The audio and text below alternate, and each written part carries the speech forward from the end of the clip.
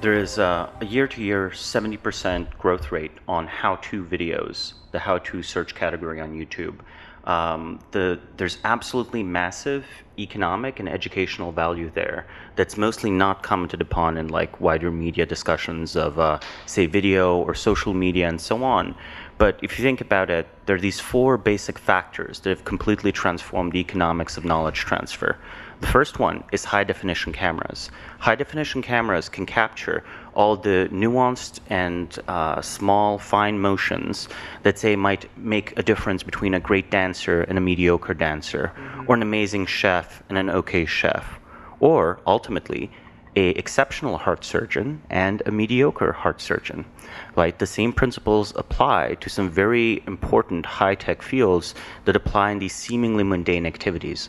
What they all have in common is that they rely heavily on tacit knowledge, unspoken knowledge, stuff that rests in the particular way you say twist a component or use a machine, stuff that's very difficult to put into a written user manual, as I'm sure anyone that's ever tried to assemble an IKEA table can tell. That's the first factor. The second factor is broadband.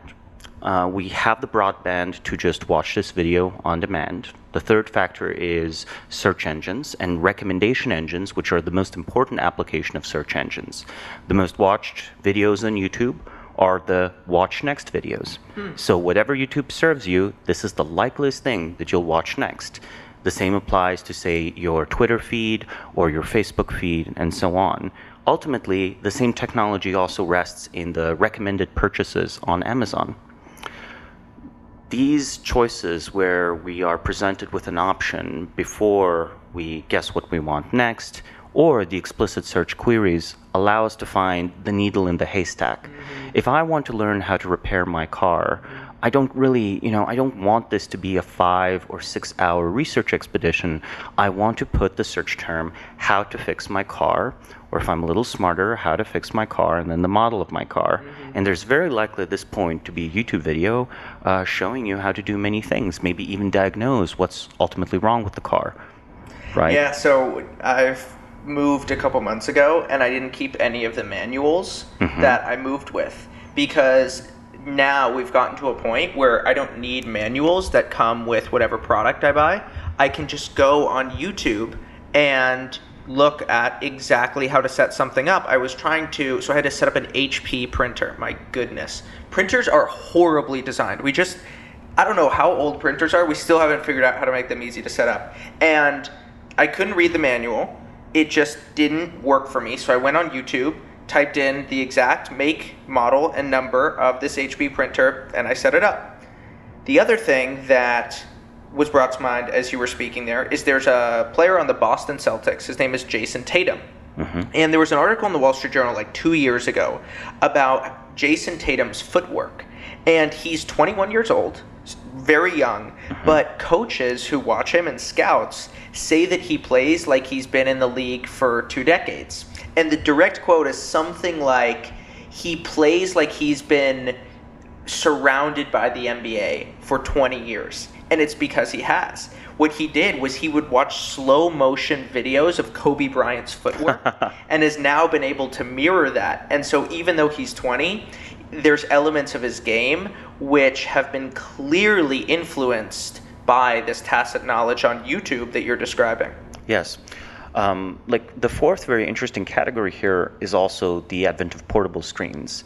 So we mostly now watch YouTube videos on our phones. This means you can easily bring it to your workshop or to a game, right? Much more easily, say, than an HD television or the old computer screens that people used to use that we still probably mostly now use for coding and watching movies. These four factors could have come together in any platform, right? That could have been something that's not YouTube, but it's YouTube. The same platform that enables us to find entertaining videos also allows us to upload and share our own educational videos. This knowledge is so heavily diffused across society that it makes no sense whatsoever to send a professional documentary team to make expensive BBC-style documentaries about the details of how to fix a specific car or about the details of the legwork in, in sports, like say the NBA, NFL, whatever, right? Like the details there don't make sense, but it does make sense for a practitioner to pick up their phone, or if they're a little bit more ambitious, set up a YouTube camera with higher quality and upload it, right? If only to share with their friends. And the communities of practitioners that are forming on YouTube add a significant social component to this, where the old wisdom of the internet 5 or 10 years ago was don't read the comment section. Right. Now, I think reading the comment section on some of these high-quality videos provides insightful commentary because people have started to follow. Their entire communities there of people practicing woodworking, citing each other's videos, people who have watched hundreds of hours of woodworking tutorials. They sometimes have things to say, or are themselves practitioners who found it randomly. 2 questions for you. The first one is, now that new kinds of knowledge transfer can be made, how does that impact the kind of knowledge that can be respected in society? If I look at the academy, if I go to Harvard, it is almost by definition the parts of knowledge, philosophy, physics, mathematics, history. The knowledge that's accepted there and is held in high esteem is knowledge that's easily transferred through text. And now we're going to see an explosion of knowledge that's able to be transferred through video. That almost seems like there's going to be a clash of older people who might say, oh, this kind of knowledge isn't something that we respect, whereas younger people are going to say, what are you talking about? This is just a kind of knowledge that's extremely important. It just so happens that these institutions haven't been built around these kinds of knowledge in, say, the last 50 years. Yeah, having a notable following online, a following that would attract enough attention to warrant criticism, is perhaps a real form of peer review, right? Like in a way, if you are a practitioner and you're making wooden tables and your channel has 100,000 subscribers, well, you can't be bluffing. Someone in the 100,000 subscribers would point out that you're being fraudulent, or the thing can't possibly be made, or that you've edited out important steps. The communities of practitioners acquire, ultimately, a community of public critique. And this is what makes these sort of online followings more and more a credential in their own right. So when you see a poll that, say, says that, something like 60 or 70% of people under 20 want to be YouTube stars, maybe they're just correctly tracking the future of reputation. Right. Perhaps being a YouTube star is better for you in the long run than, say, a Harvard degree might be. Right? There might be a big transformation underway here. I mean, you're talking to somebody who has a writing school, and I fundamentally believe that that kind of reputation is still massively undervalued. One idea that I always go back to is people always say we're in the attention economy now.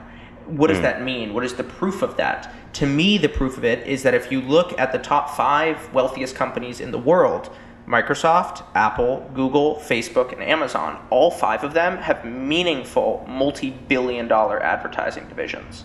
Correct, and they track your behavior, your online behavior, much more closely than marketers in the 1950s, 60s, or 70s could have ever dreamed of. This, produces better market product fits. It also, however, allows them to train their users, right? Like, one of the most important things about new products is that users often don't know what to make of a new device.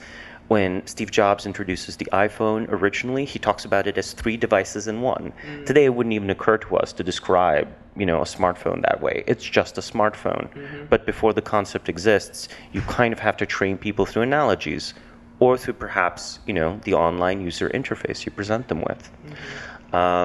The attention economy as such produces interesting incentives here, though. Arguably, the strongest thing you can have is a platform. As an individual, you're almost never going to have a real platform. What you can have is some cross-platform name recognition and bounce and build reputation between several different environments. I think people haven't quite realized that algorithm arbitrage is a viable approach to growing your audience significantly. The exact same content on Instagram, Twitter, or a YouTube comment or post will be treated completely differently by the different recommendation engines because of the different incentives of these platforms. But ultimately, if you bundle it all together under, say, a name, like perhaps you have, or perhaps many other like new generation entrepreneurs have, that works quite well. You can quickly move your audience to new platforms. Absolutely. Back to this knowledge idea, because I think it's really interesting. Whenever I'm abroad, I'm always amazed at how much of the new knowledge is being consumed just on YouTube. Yes. And what happens for a society that, say, 30 years ago didn't have a lot of access to books and other forms of media, and now has access to YouTube and other video? What does a society look like if it's video first? I think a video-first society will in some ways be a richer society than a book-first society. My argument for this would be a lot of the skills are extremely practical. Arguably, everyone in the United States now, if we had to take an average guess, I would say that somewhere on the range of a few hundred or a few $1,000s in repairs are, in a sense, saved every year by the typical US citizen, because something like 50 to 100 million people have watched how-to tutorials for repair, construction, and so on YouTube. This is stuff that doesn't show up in GDP numbers. Say, if I hire you for $10,000 to fix my car, GDP has risen. If I watch a video and I don't click on any ads, and then I fix my own car, GDP is the same.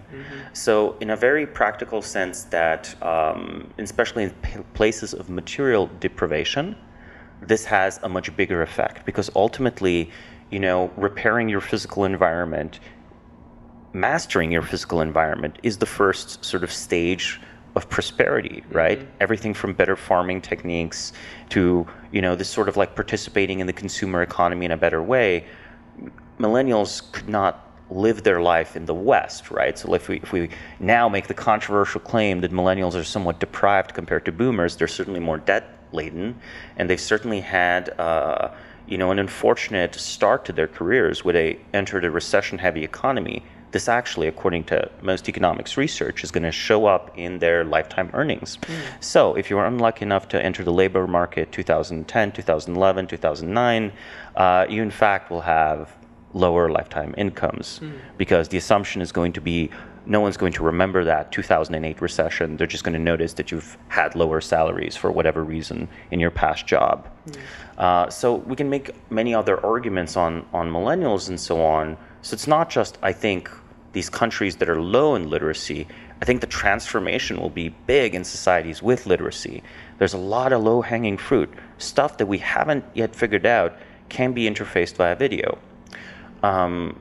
I think ultimately, though, that in the rest of the world, video will, in tandem with digital text, because obviously on your smartphone, you can read or listen to a podcast just as much as you can watch a video. The text revolution and the video revolution is happening simultaneously. There will be many talented people who will basically use this to plug into first world economies, right? This is most obvious with code, but might eventually come to industries such as graphic design.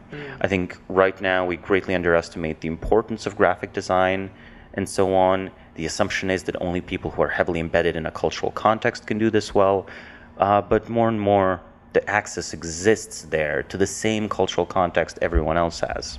What do you see happening with that access? What I see is two things happening. The first is that the tools are getting so good. Yes. So with graphic design, I, for example, always get compliments on the slides in my rite of passage course. That's just because I bought a series of slides for $20 on Creative Market, and then I use those slides to create my own. Then you see my friend runs a Instagram stories company, and it's super easy to create really beautiful Instagram stories because you can use drag and drop templates. So that's sort of the first thing that I see happening, is that the tools are getting so much better, and we have entire ecosystems of design tools that are extremely easy to use. But then on the other hand, because we're spending so much time scrolling Instagram and looking at images, our image and photo sensibility is skyrocketing. And now it's always really funny, because if I meet somebody who's, say, under 20 years old, they have a natural ability to frame a photo and to look at what is the right set of proportions and balance and what isn't. Yeah, basically, the ability to take a good photos is now just one of those basic life skills. It's very strange, if you told everyone in 1999 that in 20 years' time everyone's going to be a photographer, that would seem quite silly, right? You might have this understanding that a good photo might make a good headshot on a resume. You might correctly predict that people would like to share memories of family life. But what people would not imagine is that photography would become one of the basic forms of communication. So they might have seen the digital camera coming, but they wouldn't have seen the social network where, using, again, the benefits of high broadband technology, we get to share the images very rapidly, very easily. And further, that, the same device that takes the picture is the device that sends the picture to this, to this website, basically. Those things will continue, and I suspect that the next leap forward is going to be with machine learning assisted video editing technology. The most laborious process in making video right now is editing the videos. So if we have something that can edit videos relatively well, or at least make a few things easier, this will probably produce an explosion of video content where a still picture will be over time more and more displaced by a moving picture, perhaps a TikTok length clip. Yeah, you even see it in, I hope that GIFs make a comeback. And I think that they will, because there's something about that looping video that's a form of expression that we really saw come up with Tumblr. Yes. And Tumblr had their own financial struggles. And now, hopefully, either Tumblr makes some kind of comeback or something else comes around with the GIF. We've seen it on Twitter, the GIF is doing very well. We've seen it in texting, the GIF is doing really well. But I still think it's an undertapped mechanism for communication. I think that's definitely the case. Partially also, we can have higher definition GIFs than ever before. Where I think that the main problem with the old ones is they just look dated. If you look at something from 2007, it looks terrible. Just as to be fair, photography from 2007 looks terrible. Yeah, these modes of expression are very important. They come to mediate more and more of our social lives, where in a very real sense, you build your social capital more and more virtually. And the question is, well, what's more real? Your memories of an event or the social media post you made about an event? How long before the social media post you made in 2012 is just more visceral and more real than whatever recollection you might have had? Perhaps we're recreating our own past all the time by showing only the positive picture. Perhaps your day-to-day experience isn't that great, but you still smile for the Instagram photo. Do you 10 years later remember you were actually miserable on that vacation? What do you, just sort of switching gears a bit, what do you see happening in cities? So I'm going to kind of throw out the narrative and you can tell me what's right and what's wrong. So what seems true to me is that cities are a massive untapped well for economic growth, in that if we can get cities, we can get people into cities, we can truly transform their lives. There was a study that came out and it basically looked at just New York, San Francisco, and San Jose. And it looked at the case that these economists made was that if housing restrictions were lifted just in those three cities, the economy in those cities would have gone up by 36.7%, and then the knowledge would diffuse to the rest of society, and GDP in America would be up something like 3.6%, which is a crazy claim to make, basically saying that cities are the biggest bottleneck that we have in society, and because we have housing restrictions such as minimum apartment sizes and restrictions that make it very hard to build new homes, we're not getting people into cities, which is slowing growth and progress. What is your take on that? I think that in a very real sense, this has just always been the case of civilized life. One of the reasons, the Roman state could afford the prosperity it did is because it had this massive Mediterranean trade basin, but also because a large proportion of its population was urbanized. At one point, there were over 12 cities in the Roman Empire, each with a population of 1 million people plus. So there, it could be that the technical limitations were the biggest problem. You know, how do you get enough water into the cities? How do you get sewage out of a city? Once those technical problems were solved, higher densities were possible, and the outbreak of, say, infectious diseases was minimized. Today, our problems are less sanitation and more, like you point out, this sort of housing supply question. Well, it's housing supply, but it's also things like mass transit. It's also things like safety. It's also things like livability for families. The ability to raise children in a city seems very important. One of the main reasons people move out of cities later in their life is if they want to start a family. Now, of course, cities are very different in this regard. What is upstream of housing supply? What is upstream of mass transit? I'd argue it's city politics. So I think that if we want to open up cities, we can't just wish for it or advocate for it. We have to reimagine city politics. Would it perhaps make sense to enfranchise the future residents of a city, allow future residents of a city to simply bid up prices, saying that if and only if a place is constructed here, I will pay this amount of rent for it? Or perhaps some way to exert political pressure so that cities are not just beholden to their current residents, but possible future residents. These things could really break the chokehold, the political chokehold that exists downstream of basically would amount to like anti-construction interests that exist in every city, ultimately. Yeah, when I've looked at this, it seems like the worst offender of powerful families and parties not allowing new construction is Hong Kong. Yes. Yes. I mean, well, you know, globally, in the United States, you could argue San Francisco is probably wasting something like $50 billion, $100 billion of potential wealth that could have been created, maybe even something as much as $500 billion, depending on how optimistic one is. In Hong Kong also, there is the reality that there's a growing urban zone just outside of Hong Kong.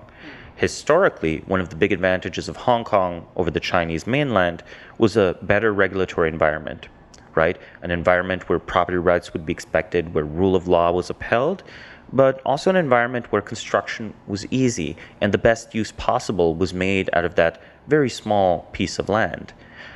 Shenzhen is not that far away from Hong Kong, and more, the areas around Hong Kong are easier to build. Now, of course, these are still two different systems, but I bet there are many people in Hong Kong who now, for the first time ever in their life, are considering whether life in a mainland Chinese city might be better for them.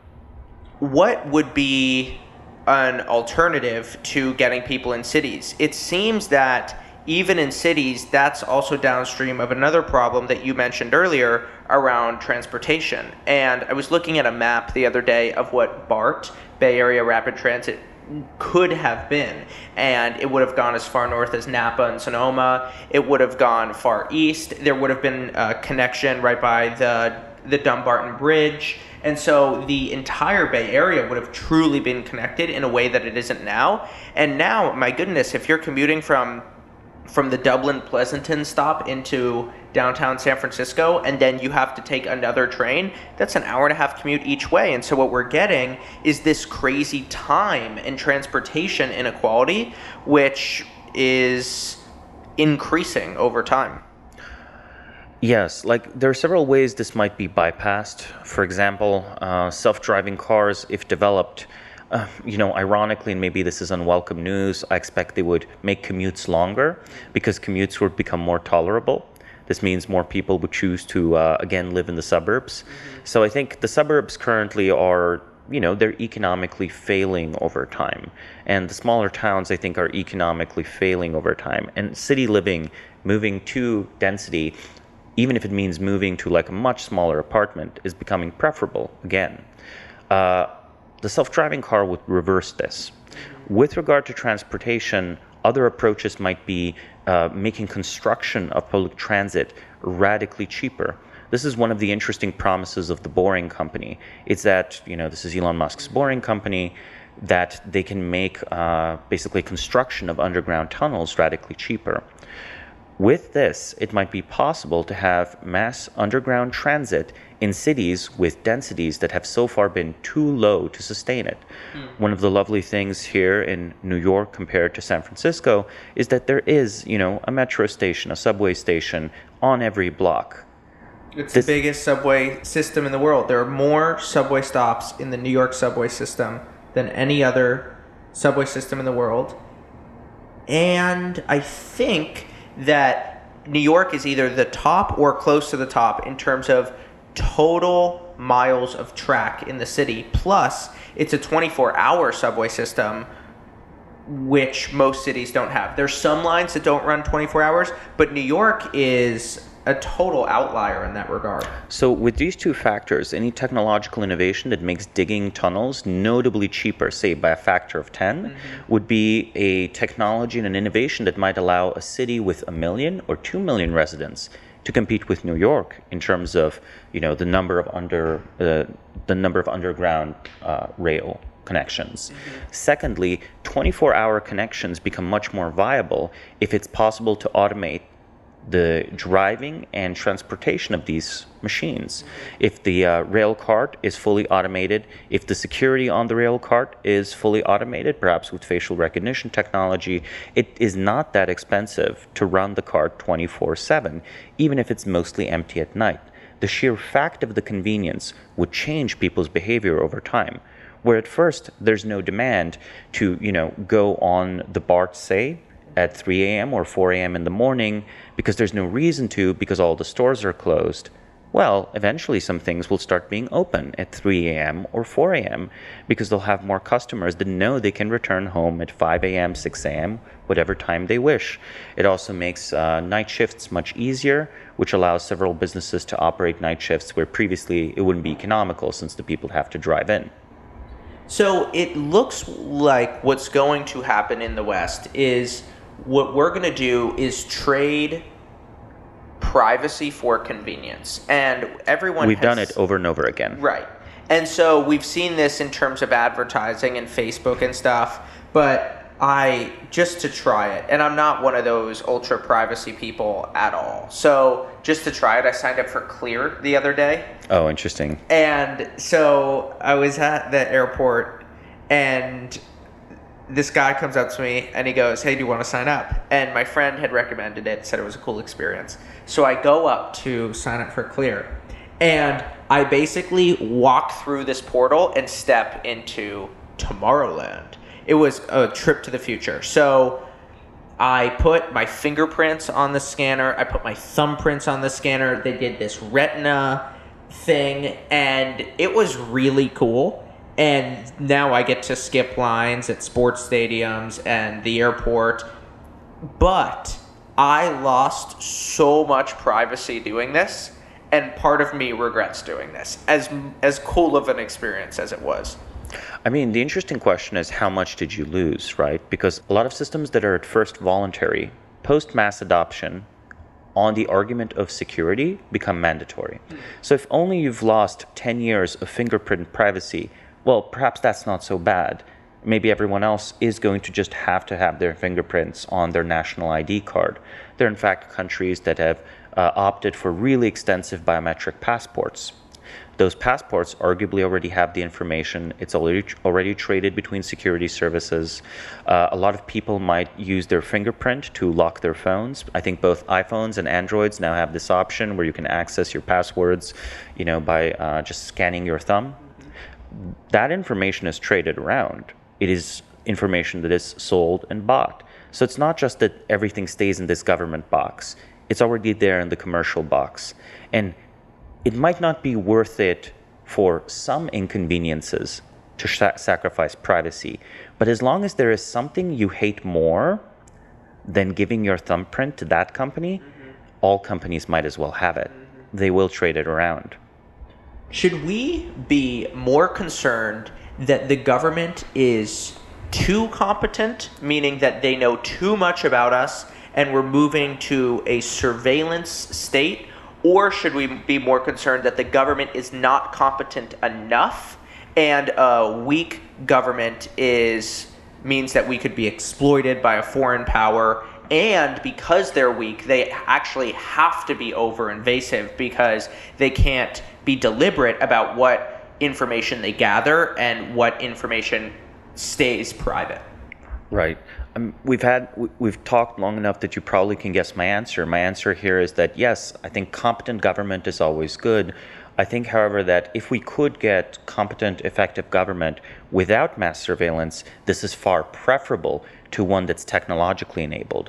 I think we see here a substitution of the failing social technologies that might have once allowed for, fast, responsive, secure government that still allowed and preserved civil liberties.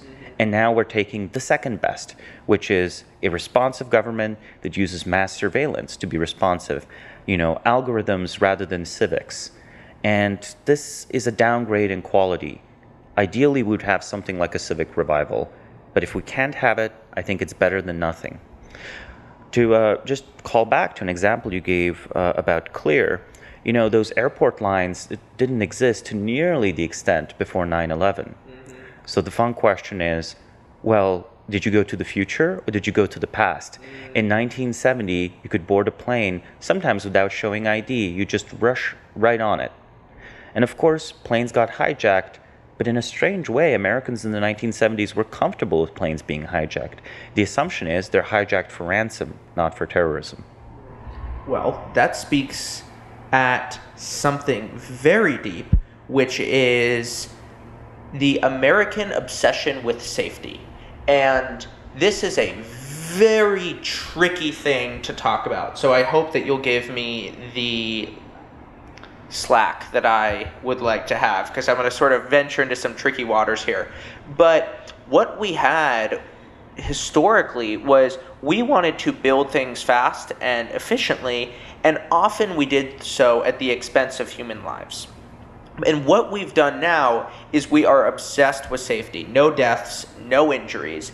But I wonder if that's contributing to some of the stagnation that we're seeing in the physical environment, this over-obsession with safety. And it's hard to figure out what the right medium is here, or what the right middle ground is here, because on one hand, maybe we can build things fast and have a couple deaths, or build things extremely slowly and not have any deaths. The question is, are those deaths then unseen and showing up in other parts of the economy because we're actually not building fast enough and getting some of the progress and productivity that we need in order for people to be safe? Well, we should ask ourselves whether 3 deaths during the construction of a high-rise skyscraper perhaps are worth the 10 lives or so saved from people who don't die in the opioid crisis, who get to move into the city where they would have more economic opportunity, perhaps more meaning, perhaps more civic pride as well. This question of where do these deaths show up is very important. Now, it's very easy to propose that economic growth is extremely important because we need to lift the third world out of poverty. It's very easy to make that comparison, but I think we're underestimating the quiet lives of despair that exist even in our own first world society. Ultimately, the fact that we have what seems to be a mental health, public health crisis, right? In fact, we have skyrocketing diagnosed cases of depression and all sorts of other personality disorders and problems suggests that we actually have a bunch more misery to alleviate, right? And this might be, again, a question of community, opportunity, social participation. This sounds and seems like stuff that's not related, but I can guarantee you, every time I pass through Soma in San Francisco, my mental health gets a little bit worse. I either have to disconnect myself from, the poor homeless people in the street, or I have to protect myself from people who, unfortunately don't seem to be very well. And this is not good for you. This is not good for human beings. Their natural state is somewhat empathic. That normal urban living requires us to overlook, frankly, aesthetically displeasing environments, logistical hassles such as commute times, and the sight of other people less fortunate and the tragedies their lives represent. I think that contributes. I think that causes us to feel alienated from society. Arguably, this is why the controversial film, I think it's called Joker, has proved to be the best-selling R-rated movie of all time, right? Easily beating Deadpool, which was the previous contender. It's capturing a moment. The moment is this mass disillusionment with some of the negative sides of our society, sides that could be alleviated through the kind of rapid technical progress and growth that we experienced in the 50s and 60s. The 50s and 60s aren't really the era of social conservatism. They're the era of progress, of belief in technology, of belief in tall, shiny buildings and fast planes, perhaps fast planes that fly you all the way to other planets and so on.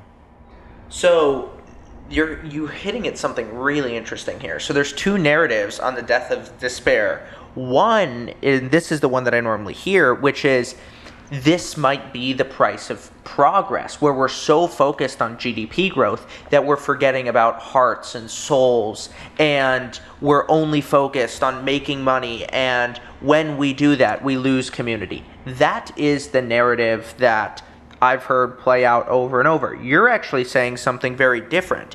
Yes. You're saying we are not progressing fast enough. And what's happened is we have gotten to a place where we're not progressing. We're actually might even be seeing less capitalism now, more people doing backroom deals, and more maybe monopoly power, which is, I don't want to impose too much here, but we're not progressing fast, and as a result, we're now seeing these deaths of despair.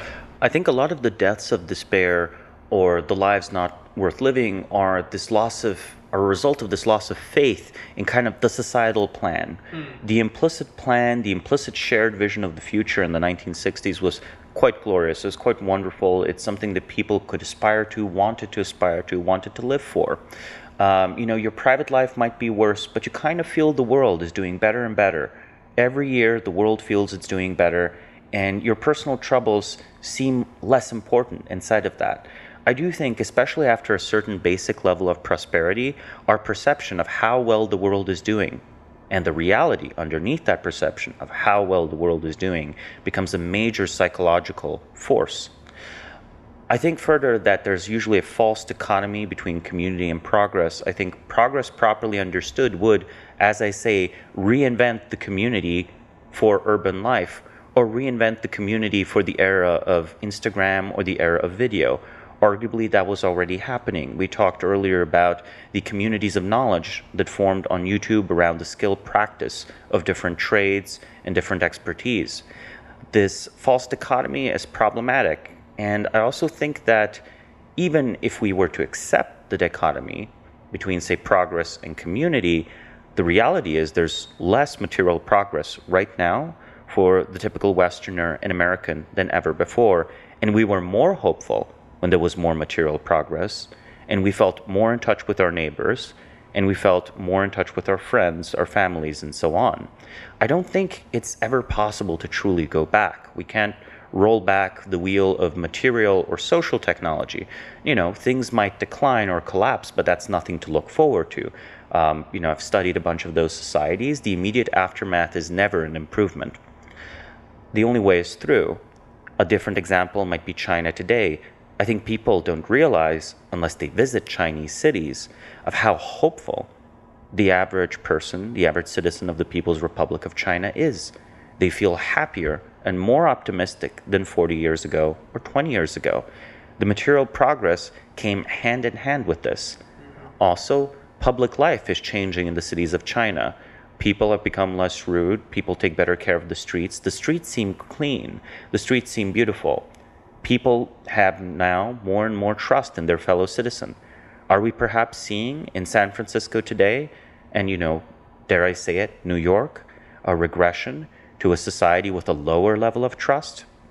Perhaps the lower level of trust is reflecting this loss of faith in fellow man and society, a loss of faith that is not irrationally driven by scaremongering news, but just out of an accurate observation that things aren't moving. I want to return to the lack of trust point, but I just want to double down on one thing. What accounts for the discrepancy between intellectuals like Hans Rosling and Steven Pinker, who say that the world is getting so much better, and the cultural milieu, which is dystopian movies, and the world is going to get so much worse? We have 12 years to live before climate change destroys the world. I think the disconnect is driven partially because people's ability to make sense of the world has decreased. The information economy has been wonderful for illuminating our own social lives to ourselves. It has been less wonderful for understanding the world accurately. I also have to say that I think the intellectuals are also wrong to a significant extent. There's a beautiful graph in one of Pinker's books. It's a graph of the drop in global poverty. It looks amazing. It's presented together with the story of progress, of the alleviation of poverty in the poorest parts of the world. Yet, if you control for China, that graph looks kind of flat. So instead of the story of automatic progress, it is the story of a particular place and time that skyrocketed through an industrialization. So, Pinker, your graphs are made in China. So of course people in the West don't feel hopeful, and also arguably people in many other countries don't feel hopeful. There are many parts of the world that are seeing none of this Pinkerian progress. Of course, there are other intellectual critiques where you might say that, this Pinkerian progress comes at the price of fragility. This fragility is, I think, intellectually perceived by people, which might be feeding the climate apocalypse fears, right? I think that if our institutions are adaptive, agile, if we're a civilization constantly replenished by new great founders, we will be able to adapt to the climate and eventually also find solutions, possibly one day terraforming the climate back to what it was, similar to how some people dream of terraforming Mars. Anything you can do on Mars, you can do in Antarctica, except it's easier and cheaper. So, what do you make of, say, the argument that certainly the kinetic energy of nuclear weapons, we haven't exploded all that, but our potential to destroy the entire planet, the potential energy is, say, increasing at 0.5% per year? What do you make of that argument? I'm not certain our ability and our potential to destroy the world is increasing. I think for the most part, when we reach the mad equilibrium of the massive nuclear arsenals between the United States and Russia, the risk is about the same today as it was in the early 1970s. The nuclear weapons risk is so much bigger than, say, nanotech, biowarfare, as something that could really wipe our civilization out, that the other ones are rounding errors. Mm-hmm. Of all man-made risks, nuclear warfare is the greatest. Perhaps this is something to tie back to the climate apocalypse point. Well, those growing up in the 60s also expected to die in 20 years, except they expected to die in nuclear fire. We forget that the first Mad Max movie and the second one were about nuclear war. If you watch Mad Max 4, it seems to be a movie about climate change or environmentalism. So perhaps we've not actually become more apocalyptic, just our vision of annihilation changed from one of technological supremacy, so the detonation of thousands of precision-delivered nuclear devices, fueled by this military-industrial complex of hyper-competent people working very hard to doom us all, to, oh man, we will actually fail to coordinate to prevent climate change. In a way, a story of institutional helplessness, again, empowered by technology and fossil fuels and so on, but in a far less flashy way. The idea that humans go extinct in a nuclear war, it's almost optimistic, if perversely so. The idea that they, die due to climate change that they themselves caused but failed to coordinate over, well, that's less human. That's human incompetence, right? That's human incompetence. That's not our demons damning us. That's our acrasia damning us. Mm-hmm. You were talking earlier about trust, and I want to return to this. I had breakfast last week with a big name Indian entrepreneur, and one thing that I couldn't believe about everything he said was it came back to trust. And what he was just trying to say is as somebody who's living in the West, David, you have no idea what it's like to live in an environment with low social trust. Something as simple as interest rates being as low as they are in the West comes back to trust. And the fact that all of you are able to, at least in your life, David, the fact that you are able to assume that when you have an interaction with somebody, they're not going to screw you over, you do not know how lucky you are about that. He said, where I am, in my experience growing up in India, we don't have this, and it makes progress and any kind of accomplishment so much more difficult. I think this is a very important difference between societies, but it's also something that we can't really take for granted. It's something that has varied historically, over and over again, where societies have gone into cycles towards higher trust, but have also moved towards lower trust. I think that today China is a society that is moving towards a higher trust equilibrium. The West, though, seems to be suffering a crisis of lower trust, not just in its institutions, but in other people. In a way, these are partially self-fulfilling prophecies, but it's not just a prophetic sort of story where if we all merely trust each other, then we're all going to be capable of carrying out these implicit minor promises, everything from a transaction to a contract kept. It also rests on the capability to carry them out. There are real and fundamental social technologies that transformed, say, the unwieldy clannish society of 10th century Scotland into the relatively peaceable or even intellectually oriented engineering society of the 18th and 19th century with the Scottish Enlightenment and the Industrial Revolution, to perhaps the relatively peaceful, quiet, somewhat green in orientation Scotland of today. These transformations are larger than almost any variation we might see between contemporary existing cultures. In a very real way, perhaps, humanity's cursed with the collective memory of a goldfish. For people that have moving from low trust societies to high trust societies, they see how much less friction there is to move, say, in a dense urban environment. One of the limitations on an urban environment is how trustworthy your fellow citizens are, the fellow residents of that city. And for someone who sees this immediate contrast, say, by immigrating to the United States, that's very visceral. You understand what changed. But if it's been a certain way, like a high trust equilibrium for so many generations, you might not understand how all of these small trade-offs eventually would amount to a much worse place. The slow decline is less visible than the rapid progress of switching countries. Yeah, you were talking about great founder theory earlier, which I still think is my favorite idea of yours.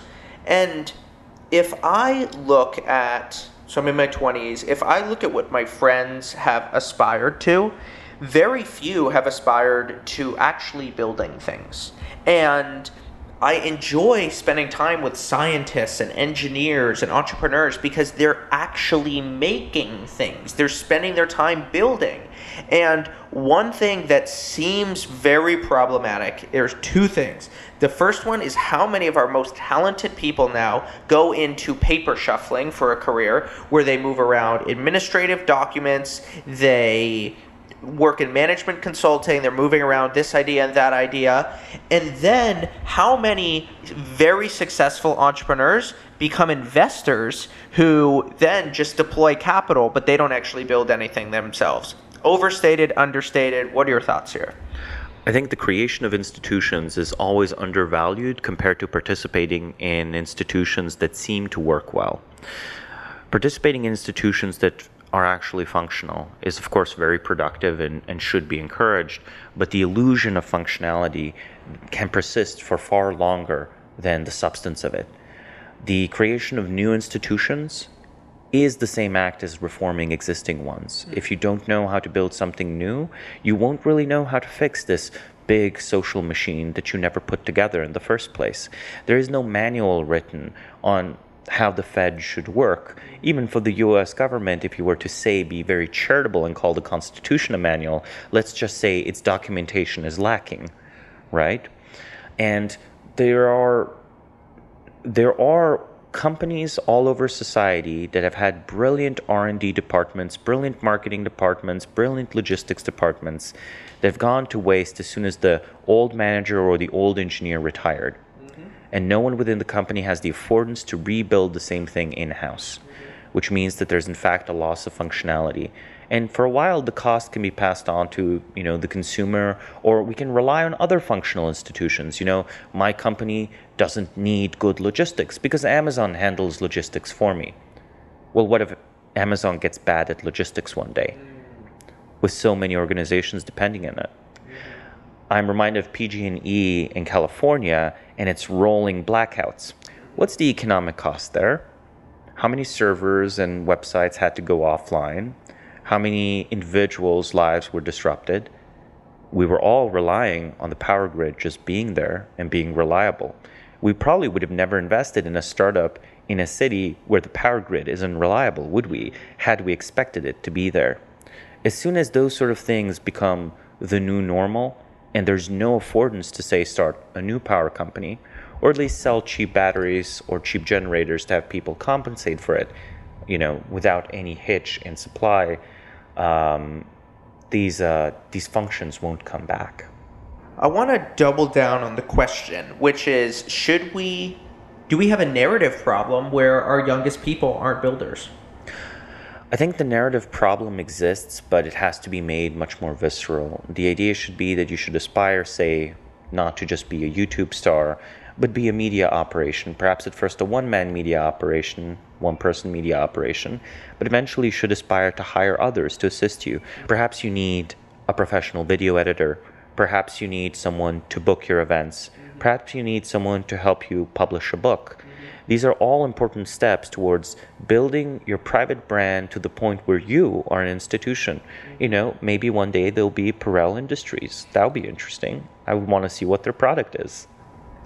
Don't hold your breath, my friend. Don't hold your breath.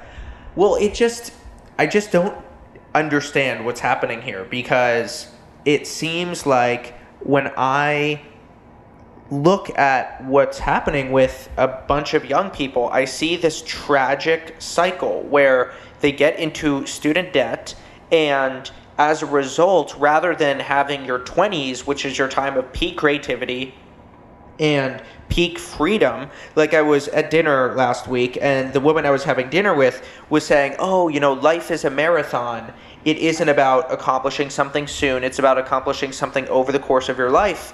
And I think it's a great idea, but I fundamentally think that your 20s are the time to go get after it, because you don't have kids and you don't have a wife or a husband. And as a result, this is the time to get after it. I think the data is on your side there. We discussed earlier, and this has often been brought up, that a fallout in earning potential in your 20s is reflected even in your 40s, 50s, and 60s.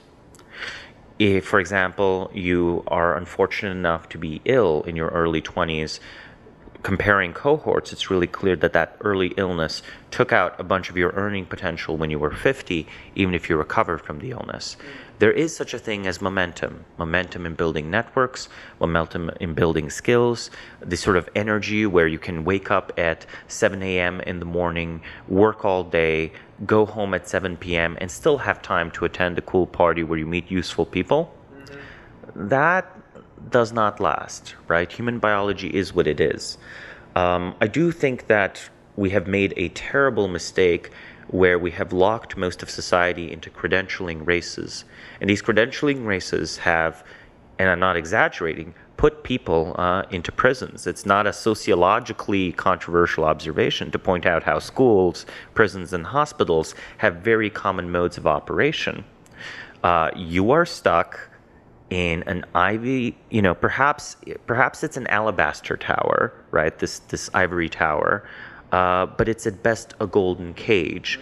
And it's a golden cage where after you're out of the cage, after you finally get the job, they foot you the bill for the cost of the gold, right? And then you have to work your way out of it. Perhaps it would be better to just give them $100,000 or $200,000 to blow instead, And, this was experimented with various things like the Teal Fellowship and so on. So in terms of great founders, how do you see the distribution on that changing? So one thing I've noticed is increasingly the most interesting people who reach out to me, and I have no idea why, are girls from like 18 to 24 who feel so empowered by the internet, and they are convinced that they are going to be the next Elon Musks and Steve Jobs, and they will tell it to you. It is absolutely awesome. And what I see happening there is us giving women freedom and ability to go pursue what they want to pursue, and in that way expanding the number of great founders in the world, which I think is great. It's always an interesting question as to how these trends, what brings these trends about and to what extent they materialize or don't. I think that the jury remains out on how many more great founders we're going to see. I'm pessimistic in general for, men and women. I think currently we often lack these very basic social skills. But I've seen some of the trend you've described, and to give it a reason is I think that social media is in fact friendly to these skill sets that can be developed that don't require us this sort of imposing physical presence that men are very comfortable with. Yeah. So it's not even that I think our societal ideals changed at first. I think sort of the economics of getting your message out there and building a social network shifted because of digital technology, shifted in the direction of good photography. I remember when I was growing up, a lot of my friends had this perhaps mildly sexist observation that girls are so silly. They always buy the best phone with the best camera and spend so much time editing pictures. We were just talking how valuable a skill it is to edit pictures well. They developed, in fact, an important skill set that perhaps the boys were incorrectly neglecting. So this shift in how the media environment works, the social media environment, might be stronger. It might be then changing the culture downstream, rather than it being a cultural change reflected in the sort of economic activity. Switching gears a bit, what do you see happening with the news and the media? I mean, it just seems like a lot of the mainstream publications that we have traditionally depended on are going absolutely insane, going psycho, and it's very hard for us to make sense of what's happening in the world and to find reliable data. My goodness, to find reliable data on climate change, it is so hard. And it's not until I'm with a climate scientist and having drinks with that climate scientist that I can feel like I'm getting a modicum of truth, let alone to read the front page of some major publication in the morning. Yes, I mean, the question is, why should anyone tell you the truth, right? And this perhaps goes back to the idea of a high-trust society. In a high-trust society, people would perhaps feel, especially very motivated people who disproportionately shape organizations, might feel a strong moral obligation towards being truthful and not designing intentionally misleading media strategies, even if they're very successful, either as political propaganda or as marketing. I think we're far past that point. And as I said, you can't go back, you have to go through. I suspect that there is a comeback right now of private for-pay mailing lists where people identify experts, much in the way you might in a community of practice in, say, the woodworkers of YouTube or the car repair experts of YouTube. Mm-hmm. They might figure out who among them has the best reputation. There exists this kind of basically private punditry in finance. It exists in tech. A lot of the people build a strong personal brand. They don't control the platform. They don't control a big institution. They're not beholden to a big institution. So they get to tell the truth to their audience. Mm-hmm. They also acquire more and more expert recognition in their field. Say, being a physicist with an actually good physics blog that occasionally cites your papers might be a better way to get others to cite your paper than investing an extra bit of energy into polishing the academic paper itself. The academic paper won't stand out. blog posts might. So this actually then redoubles back into your ability to participate in the normal economy. So I would say that the solution is in people who have this very strong, verified reputation of expertise and truthfulness in a community of enthusiasts. That's where I would place the hope for a better informed future. So if I were to give a recommendation right now is decide what are the 4 most important things you want to understand about the world, the 4 areas that you absolutely must follow, and then dig on the internet and find some names, some actual human names, not the New York Times, right? And not whatever Facebook News, accountability agency exists. Figure out who is the person you trust. If need be, learn how to evaluate that expert. You put that investment in, it's probably something like, 20 hours of research. You can rely on that person probably for years or decades to come, as long as they're active in writing those regular missives. This is exactly right, but it is not a scalable solution, and it won't work for society at large at all. But this, what you're talking about right now, is one of the biggest arbitrages in the world, because in a world with limitless information, taste becomes a comparative advantage. And it seems that what you're saying is absolutely terrible for the median person. The median person, it might even be getting stupider as a result of if you're just consuming this average information. Yes. But when I meet intelligent people and they talk about other intelligent people who are young, they say young people now are the smartest class of smart young people now are the smartest class of smart young people ever.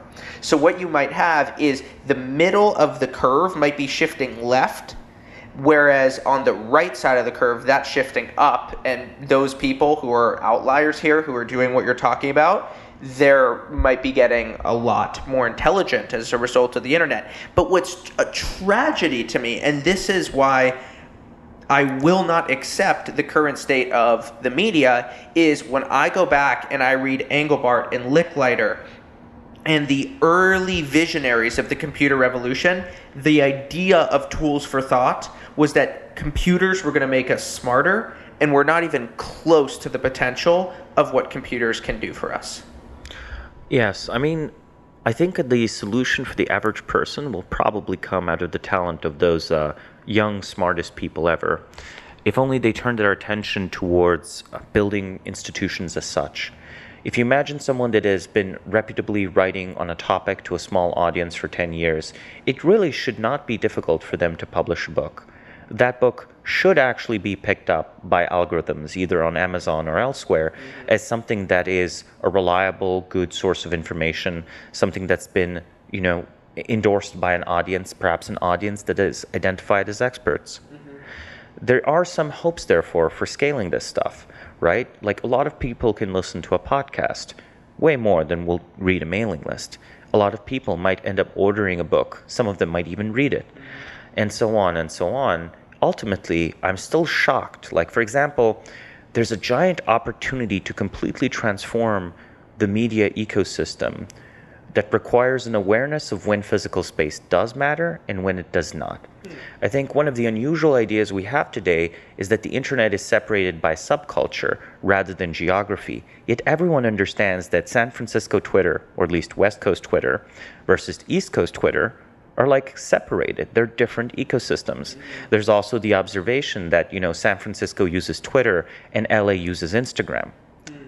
But we don't yet think about how the idea that the internet has made space irrelevant has been slightly exaggerated. Space is relevant.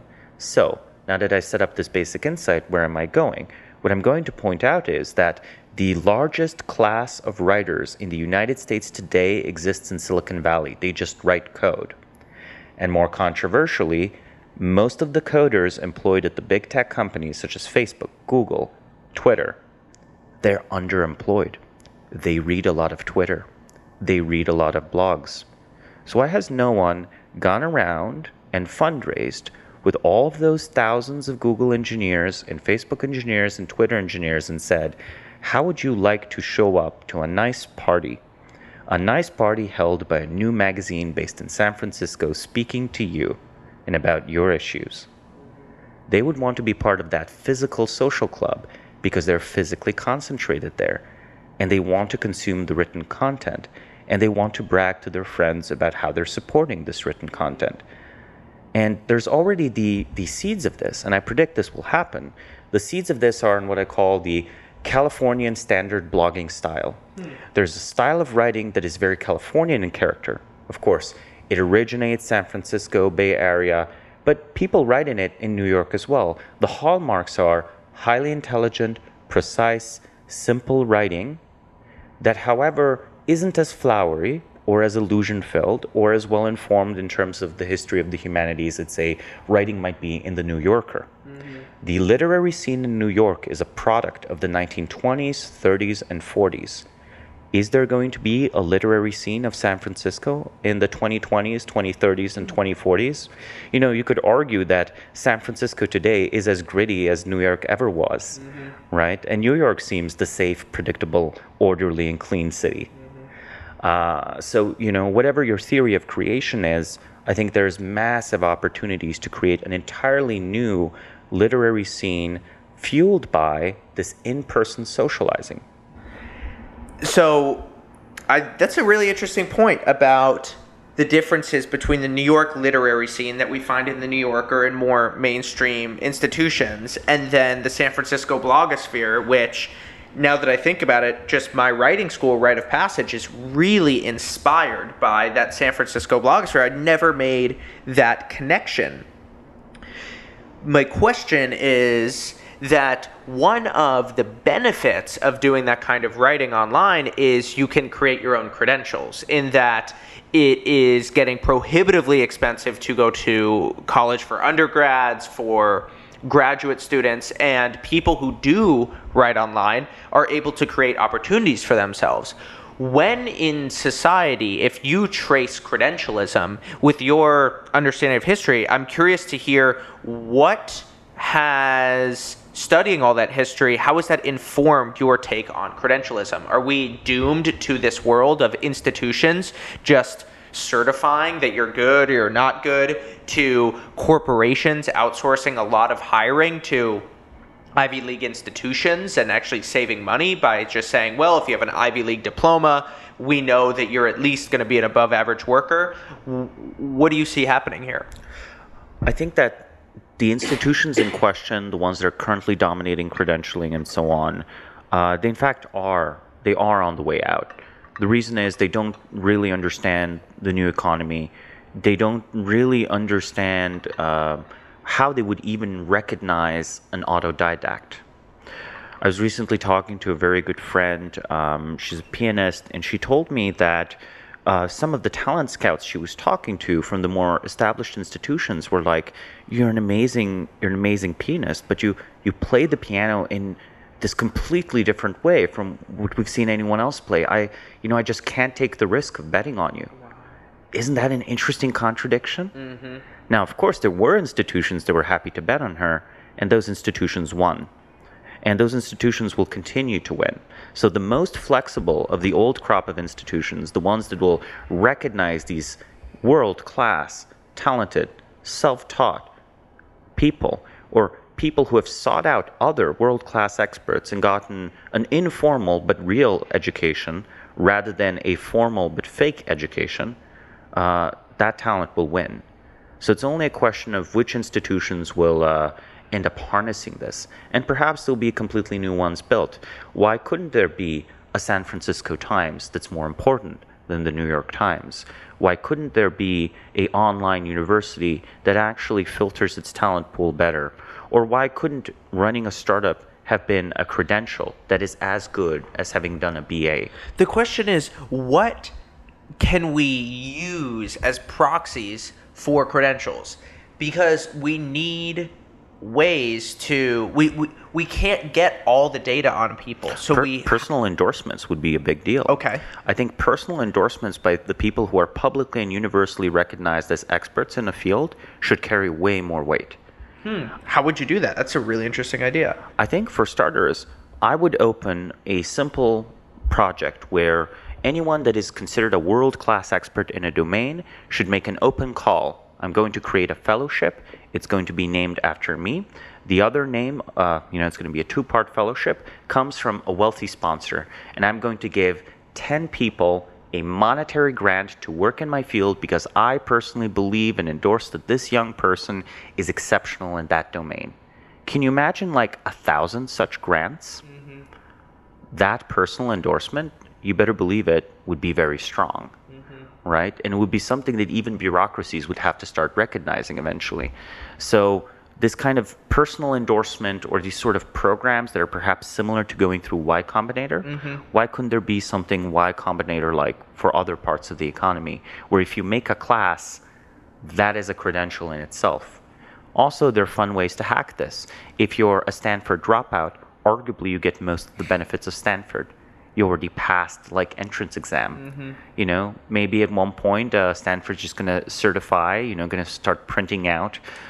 You would have been accepted to Stanford had you attended degrees. That would be so funny. I don't think they will, but some equivalent of that, well, that's quite interesting.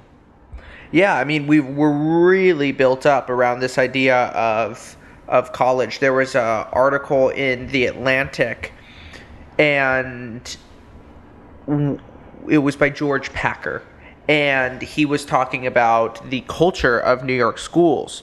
And there was some quote in here that was like, well, I need to do well in middle school because if I don't do well in middle school, I won't get into a good high school. And if I don't do well in high school, I won't get into a good college. And if I don't get into a good college, I'm going to fail at life. That's such a heartbreaking quote, isn't it? Such a heartbreaking quote. I read this and my jaw just hit the floor.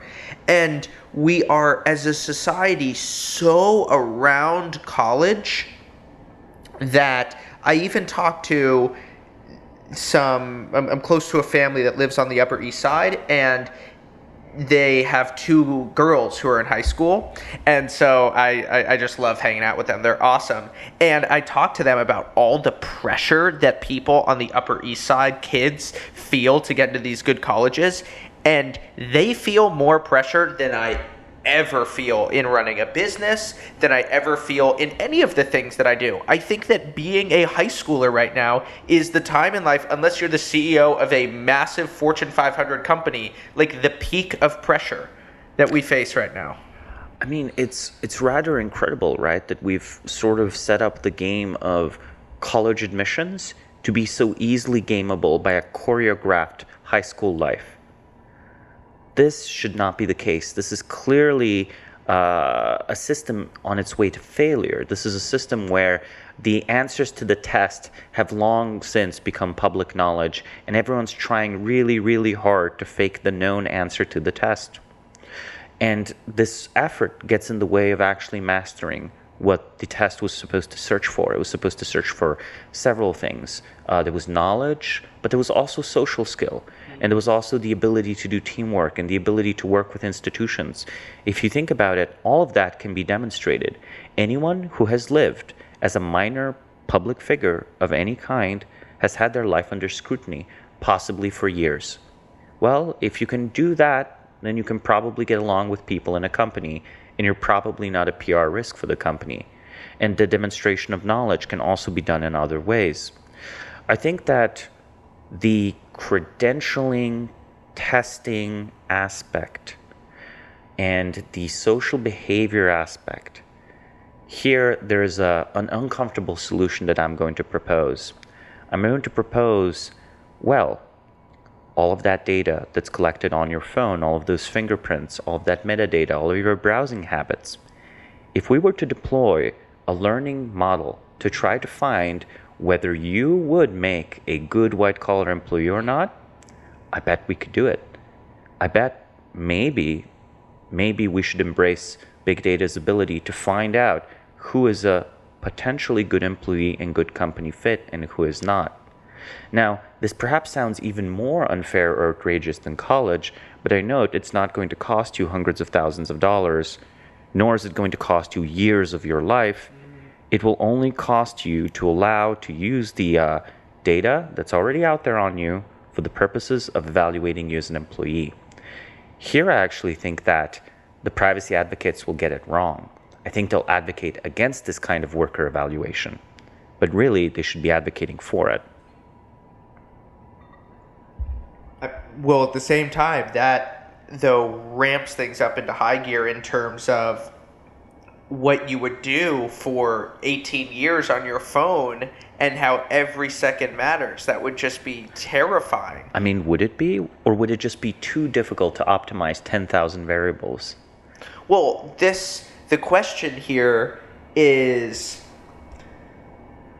would having this kind of surveillance just make us much more intelligent and more capable people? And I would argue that the answer is yes, even though I have such a philosophical rage against that idea. I can understand the philosophical rage. I share it to a significant degree. But then, the question is, what's the better option? What's the worst option? I think it also would eventually have flaws. I think there would be a productive period of about 20 to 30 years where people had not yet learned to game this well. We might as well call it a social score system, social credit score system. They eventually would learn how to game it.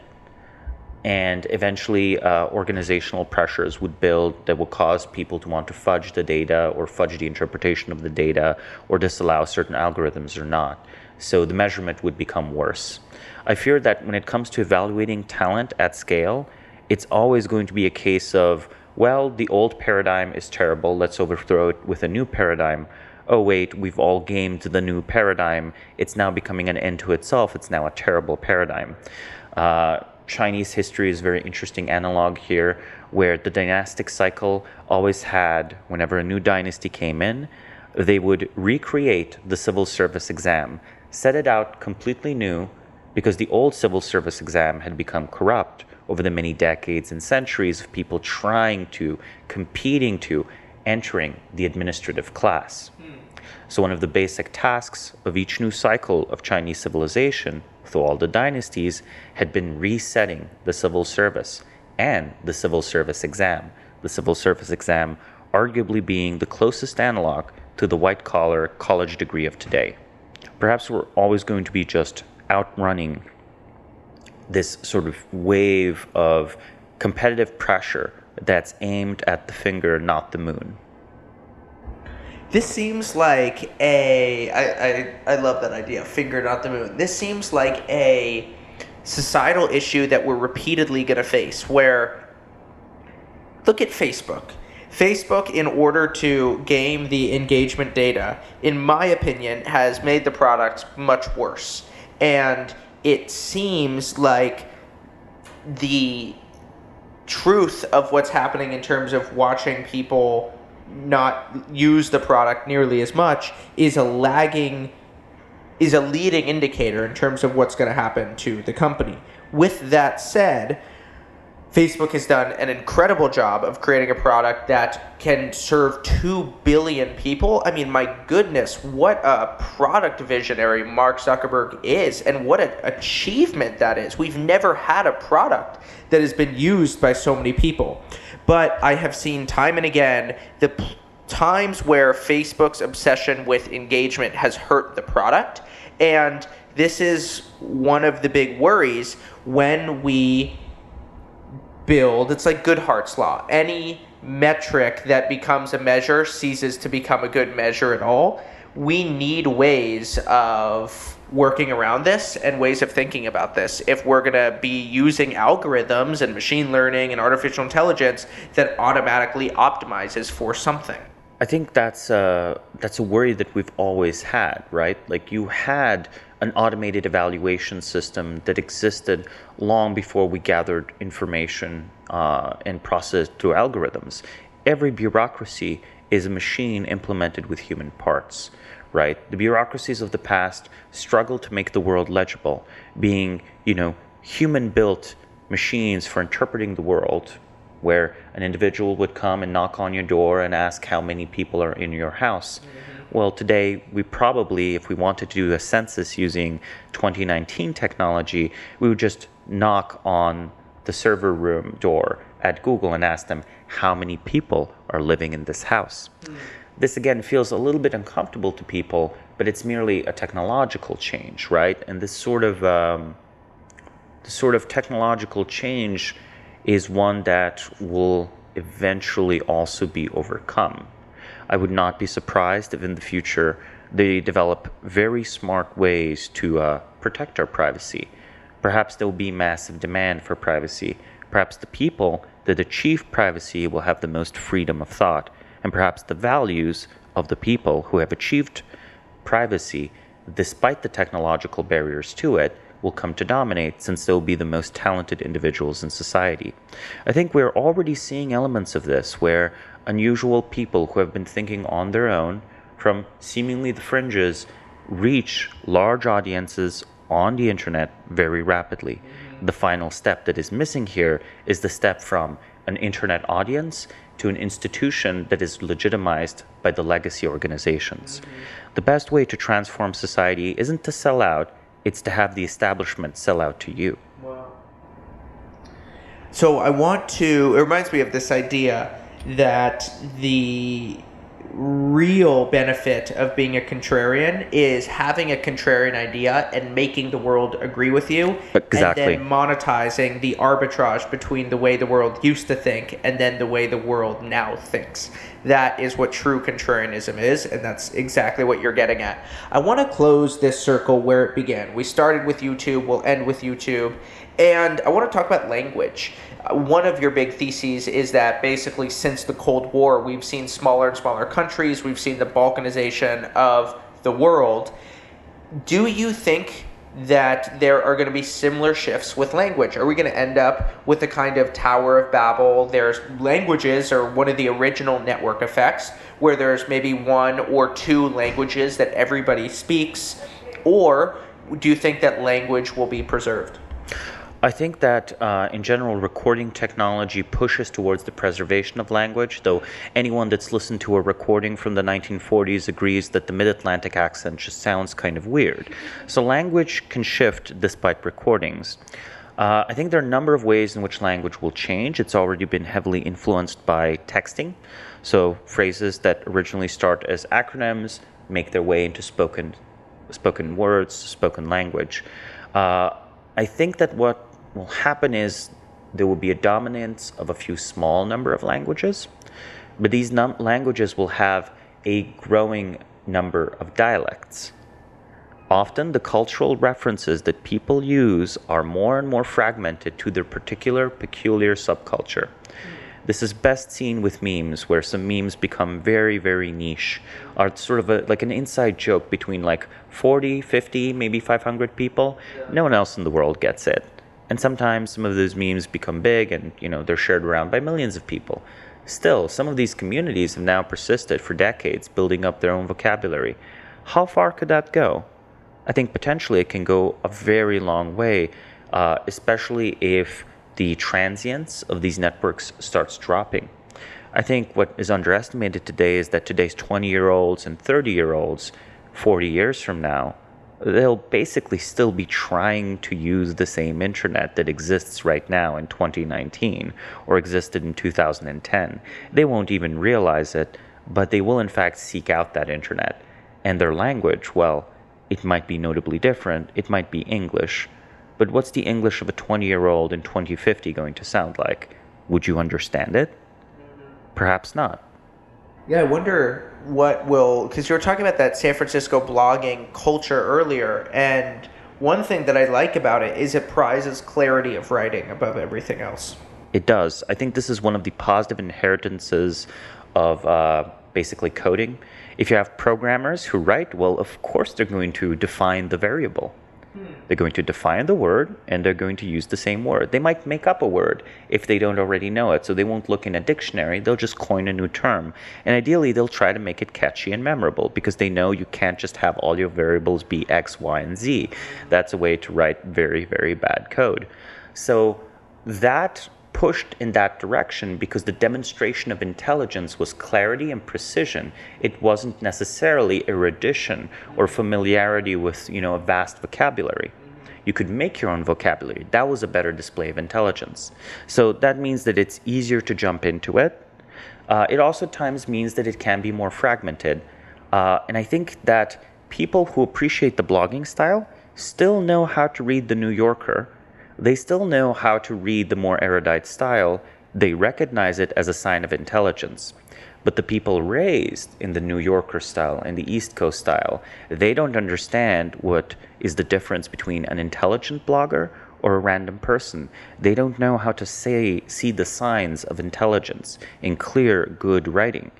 They're seeking for erudition. They're seeking for an East Coast Ivy League degree. And I'm sorry, your map no longer works. It's slightly obsolete. And the people who can use both maps do the best. Samo Burja, thanks for coming on the podcast. It was a pleasure. Thank you for having me on here again.